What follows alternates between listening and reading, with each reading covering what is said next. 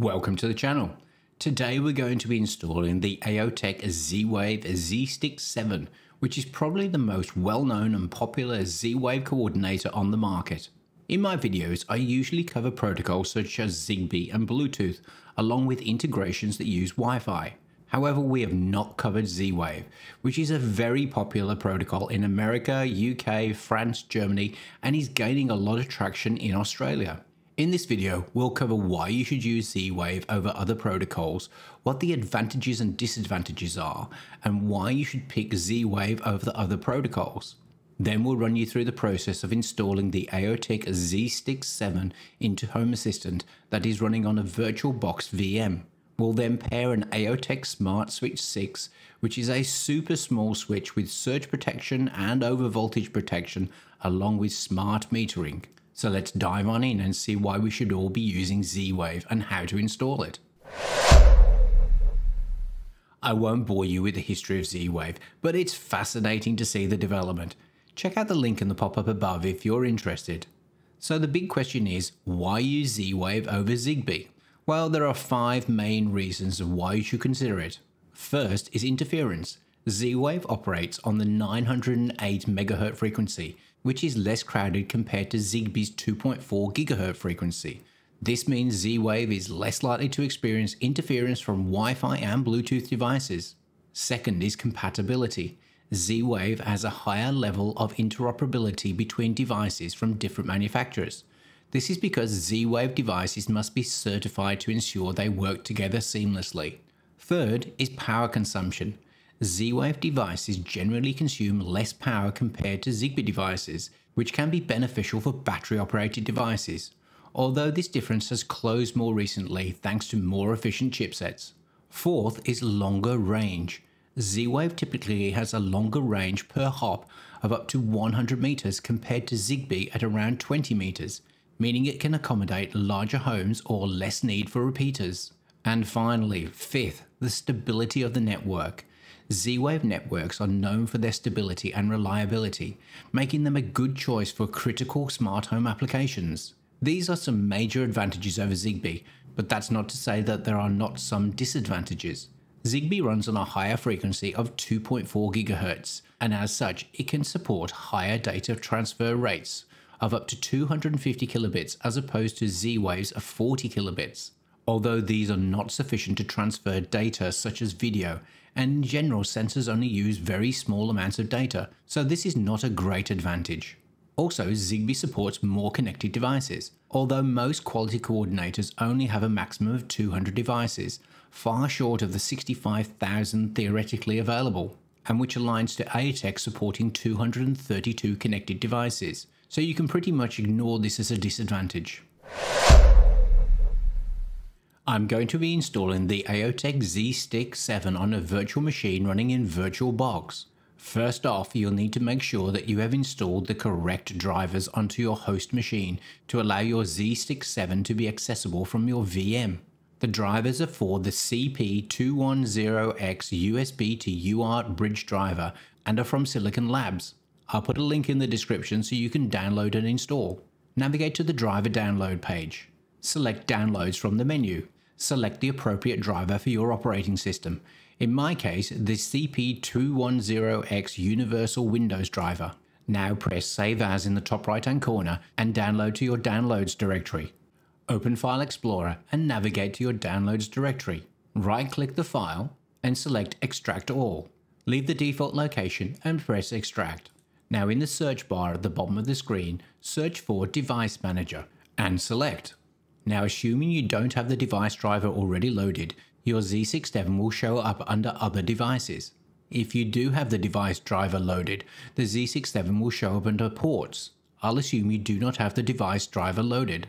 Now right-click on CP2102N USB to UART Bridge Controller. Select Update Driver. Select Browse My Computer for drivers. Navigate to your Downloads directory. You only need to select the top level. Press OK. Make sure that Include Subdirectories is ticked, and press Next. The device driver will now install, and your Z-Stick 7 will be discovered. Now press Close. The Z-Stick 7 will now show up under Ports, and can be connected to your VM. Now let's connect the Z67 to your VM. I'll assume that your VM is not currently running. Open VirtualBox Manager. Select your VM. Select Settings. Now select USB. Select USB 3, although I have tested with USB 2 and it works fine. Press the plus USB icon to the right of the USB device filters. Select Silicon Labs CP2102N USB to UART bridge controller. Now press OK. Now press Start to start your VM. To confirm that your Z67 has connected to your VM, press the USB icon in the bottom of the screen. You should see a tick next to your Silicon Labs CP2102N, which is your Z-Stick 7. Now we have the Z67 configured and connected to Home Assistant, we can install the Z-Wave integration and test by adding an AEOTEC Z-Wave socket. This is one of the best smart sockets I've ever tested. It has integrated surge and overcurrent protection, power metering, and best of all, its super compact form factor. One of the smallest available on the market with these features, making it ideal for when used next to another outlet. Something my TP-Link HS110 smart socket drives me crazy about, as they have a much larger form factor and it cannot be co-located next to another plug. Links to a super quick friendly distributor for the Australian viewers in the description, along with Amazon links for the rest of the world. Now let's add the Z-Wave integration. Open Home Assistant. Navigate to Settings, Devices and Services. Press the Add Integration in the bottom right hand corner. Search for and select Z-Wave. Make sure that Use the Z-Wave JS Supervisor add-on is selected. Press Submit. Home Assistant will now set up the integration. Select your Z-Stick 7 that will be shown starting with CP2102N. Press Submit. The add-on will start and configure the Z-Stick 7. Once completed, the Z-Stick 7 will show up as a USB controller device. Optionally give it an area and press Finish. The Z-Stick 7 is now configured and ready to add Z-Wave devices. Now let's add the Z-Wave device. Open Home Assistant. Navigate to Settings, Devices and Services. Press the Add Integration in the bottom right hand corner. Select Add Z-Wave Device. Plug in your Z-Wave device, in my case the AEOTEC Smart Switch, links in the description. Press the pairing button on the front of the AEOTEC Smart Switch, which will illuminate an LED green around the socket. Home Assistant will find the AEOTEC Smart Switch and configure it. This will be signified by a large green tick. Now press Close. Now let's see which entities are exposed. Search for Z-Wave. Select the devices. Select the Smart Switch 6. Here you can toggle the power switch and toggle the front LED of the socket. In sensors you have access to the instantaneous power consumption in watts, the current and the voltage, plus the electrical power consumption in watt hours. Moving into the configuration section, only two entities are shown for firmware and ping, which is used to identify the device. However, pressing the +31 entries that are not shown reveals many more configuration controls. Here is a hot tip. The front LED has a control in the control section. However, changing this value doesn't result in the LED changing color or turning off. To enable this, you will need to enable a hidden configuration entity. Scroll down until you find LED indicator and select it. Now press the cog in the top right hand corner.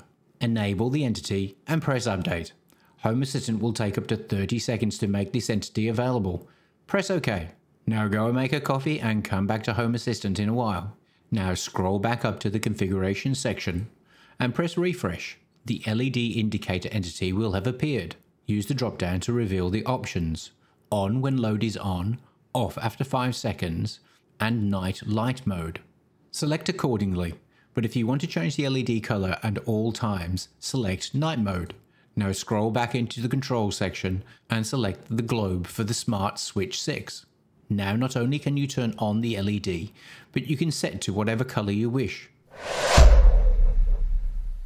So that's the AEOTEC Z-Stick 7, a solid, reliable, highly compatible Z-Wave coordinator that will give you a quick and simple way into the Z-Wave protocol. With amazing range, robust network, highly configurable, and technically far superior than Zigbee, and is my choice for the best Z-Wave coordinator, links in the description. I hope you enjoyed the video, and if you did, then hit that like button, comment and share. And if you want access to similar material, then subscribe or maybe become a channel member and get early access to material plus other perks. And if I've helped you join the Z-Wave community, then maybe a super thanks or a PayPal donation. It's really appreciated. Until the next one.